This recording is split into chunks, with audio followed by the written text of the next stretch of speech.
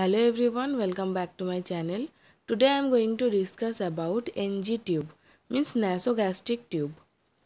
Nasogastric tube is a method of introducing a tube through nose into stomach for therapeutic or diagnosis purposes. Nasogastric tube used for the purpose of feeding must be radio opaque throughout their length and have externally visible length markings. So nasogastric tube is a tube that is inserted through the nose down the throat and esophagus and into the stomach.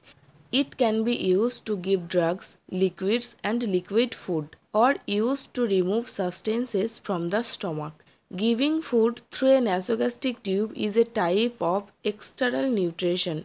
It is also called gastric feeding tube and NG tube.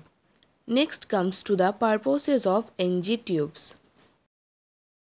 Decompression means remove fluid and gas from stomach, prevent or relieve N and V after surgery by decompression to determine amount of pressure and motor activity in gastrointestinal tract, irrigate stomach after poisoning, treat mechanical obstruction, administer medications and nutrition, and obtain specimens when pyloric or intestinal obstruction suspected. Next comes to the types of feeding tubes. First is nasogastric tube. In nasogastric tube, the feeding tube passes through the nose, down the throat and esophagus and end in the stomach. Second is nasojejunal tube. In this, the feeding tube passes through the nose, throat and esophagus, continues through the stomach and ends in the first section of the small intestine. Third is percutaneous endoscopic gastrostomy. In this, the feeding tube is inserted directly into the stomach. Fourth is jejunostomy. In jejunostomy, the feeding tube is surgically inserted into the jejunum, the middle section of the small intestine.